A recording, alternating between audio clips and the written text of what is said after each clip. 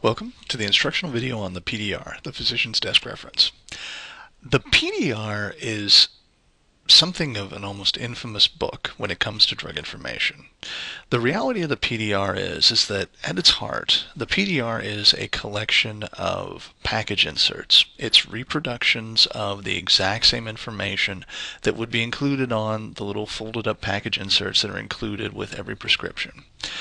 Now, the thing about this is that in order to get one's information into the PDR, the drug companies actually pay for this. What that means is that the PDR is essentially, technically speaking, one large advertisement. Now, the information in the PDR is in no way bad. It's the exact same stuff that you are legally bound to include as far as package inserts are concerned. The information is just great. The problem is that particularly from the perspective of the pharmacist, the PDR is not the best reference because it can change from year to year and it is in no way comprehensive. When you start looking into it, a drug that was in it last year, if a drug company is not really pushing it that much anymore, they may have shifted that money to something else. So drugs will mysteriously swap in and out of the PDR from edition to edition. So it's not the most reliable reference in the world as far as being comprehensive and being something that a pharmacist or a physician can rely on exclusively. Now, that being said, it's a good reference. The reason why we really want you to know about it is because it's so ubiquitous. Virtually everyone, chances are, if you're watching this, you've probably used the PDR at least one time, or at least seen one or dealt with one in some way, and that's true for most people.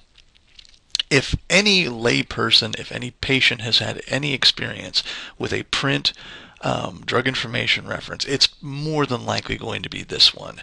Even the smallest of public libraries, they always have a PDR. Virtually every, of course, doctor's offices receive them for free, so they always have one around.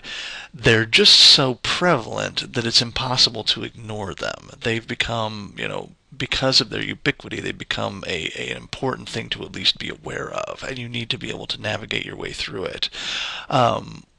Realistically, the chance is going to occur where you may be on rotations at a place where they have absolutely nothing else but the PDR, and if you don't have an internet connection or there's a heavy firewall or something and you can't get to the online stuff you need, you're going to need to know how to use this book to the best of your ability.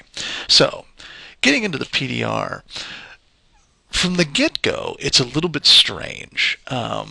The content section, of course, has a good table of contents. You'll find that the organization of this book is a little bit strange in that, as opposed to being just generally alphabetic by generic name or being organized by therapeutic class, because of the nature of the PDR, it's actually organized by drug company.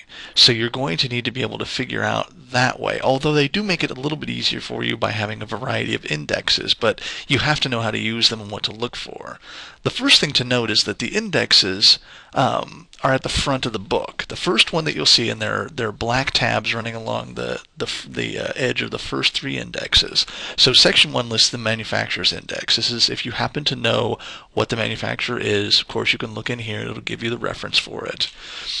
The second one, which is usually pink, is the one that's probably most useful to you as a pharmacist, is the brand generic name index. This is the place to come to find whether or not drug X that you're looking for is actually in this book or not.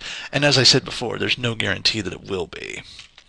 There's also a product category index, which is really more about of course, therapeutic classes and subclasses of drugs, if you wanted to look up things based on that. If you have something that you know it's a certain type of agent or it works in a certain way, but you don't quite remember the actual name of it, this is a good place to narrow that down. So it is somewhat useful, but it's a little strange for a book to have three completely separate indexes. After the indexes, there is actually a nice reproduction of color plates showing a variety of different, all the drugs that are actually in here, showing the different dosage formats so you can actually see what these things look like. It's a nice feature. Other than that, the actual monographs themselves are going to be very simple. They are the basic information that you're going to find, as I mentioned before, in a package insert. There's plenty of information here. They tend to be, package inserts tend to be actually a good source of information for certain things, pharmacology information, adverse reactions, things like that. They tend to have a pretty good chunk of information in here. So what's in here, if you can get into it, tends to be very useful. But be aware that, as I said before, it's not necessarily going to be guaranteed that something is in here. Also be aware that when you're using these, package inserts are not necessarily the easiest things to thread through if you're pressed for time. If you're using the PDR to answer a question on, for example, a lab practical, that's probably a bad idea. Number one, it's not the easiest thing to piece through in a very short period of time. Number two, like I said, you're not necessarily guaranteed the drug X is going to be in there. So really, you should know how to use the PDR, but it really shouldn't be the first place that you turn to, even if you are used to it. You have access to several other, in fact, virtually all the other print resources, as well as, of course, the online resources, are going to be much more useful to you and much more reliable. So keep that in mind. If you have any trouble with it, make sure to ask someone at the library or ask one of your pharmacy professors. And thanks for watching.